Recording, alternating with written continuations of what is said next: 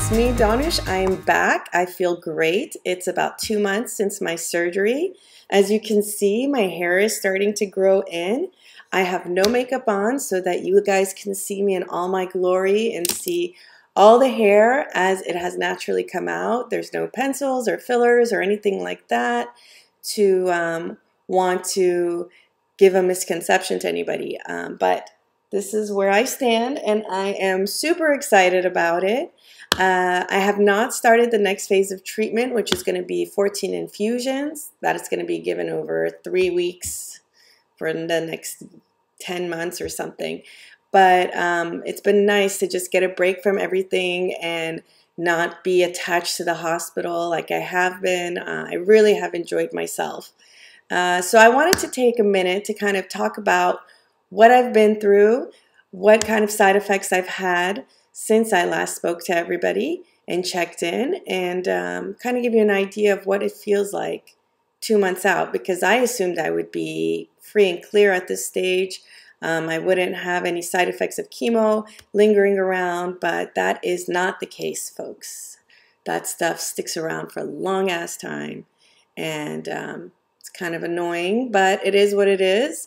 And I'm just happy I'm finished with it. So let's talk about those things. I'm still swollen.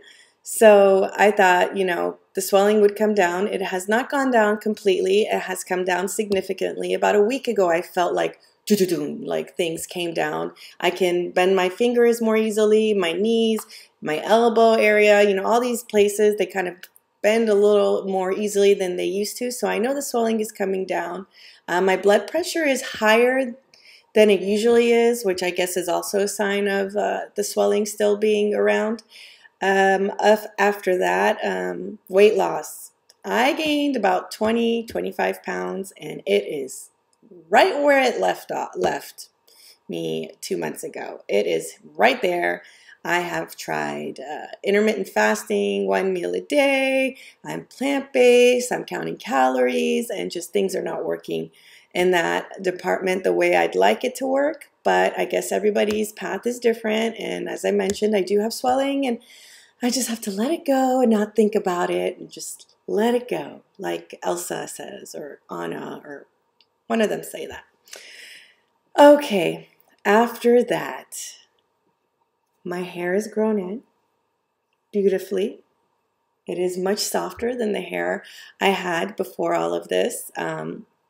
It's growing in dark. I read that a lot of people, their hair grew back white. Thankfully, I have whites, but it's not growing back all white. Although it is a little bit lighter than my hair was when I was a kid, baby. I don't really know what color my hair is really these days because I color it. So it also looks kind of straight, and I used to have really curly hair, but we'll see because it's still the beginning. That could kind of change as it gets longer.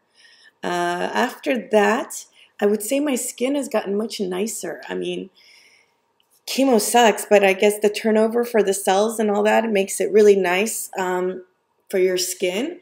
And that's why people with cancer, to me, always look kind of angelic. I thought it's because they're bald, but their skin also looks like it's been like filtered through or something, right? Like a soft face.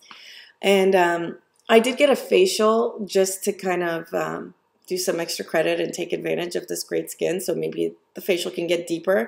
So this is where this redness might that you see is coming from, but the facial really, I mean, the chemo really helped with my skin. I get compliments on my skin all the time. 2 months after chemo and surgery, my skin is still really nice. So that's good. Let's see, what else do I have to say? I don't have neuropathy still. Yay!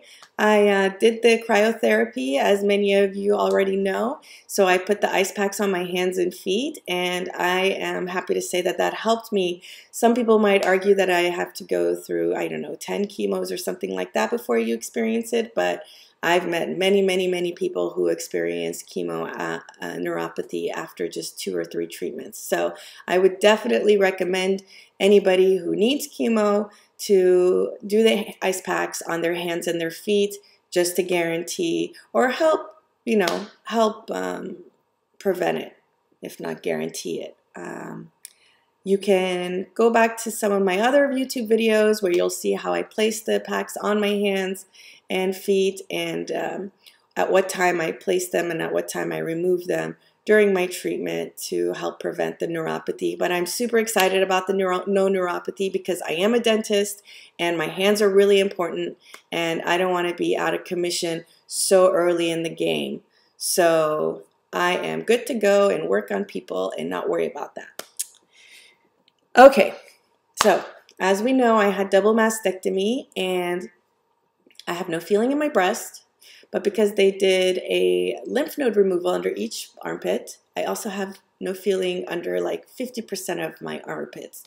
So it's kind of weird because you don't know if you're putting your deodorant on or not, especially because I use the spray ones.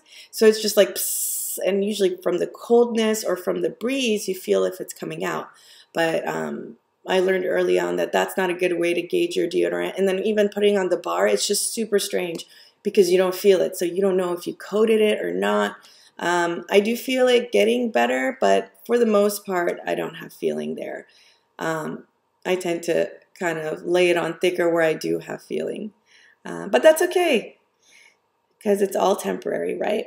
And yeah, that's pretty much the main side effects that I've noticed. There's no more issues with my throat. My brushing my teeth is a little bit sensitive in some areas of my gums. I have had a cleaning, so I'm going to attribute it to the chemo. But everything has changed. I'm so happy for my energy levels and also for my color.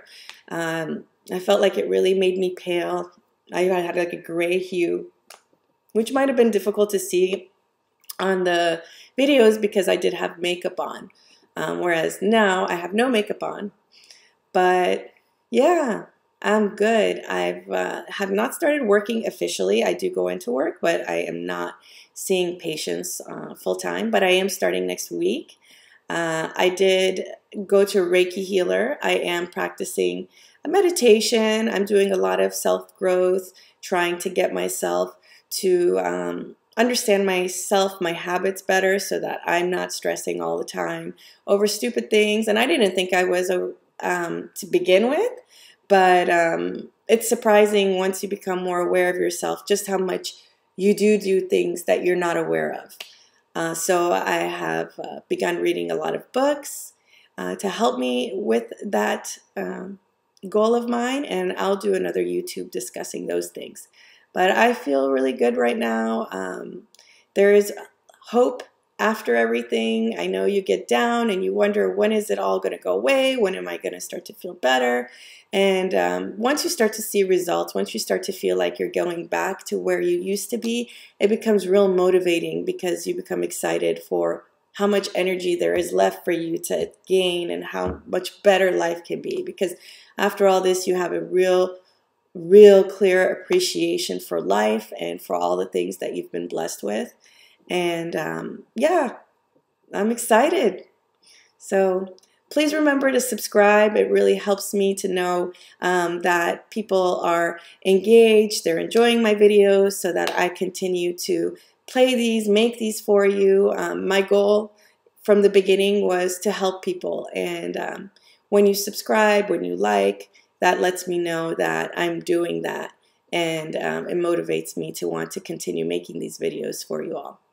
So I wish everyone a great weekend, and I'll check in soon. Bye.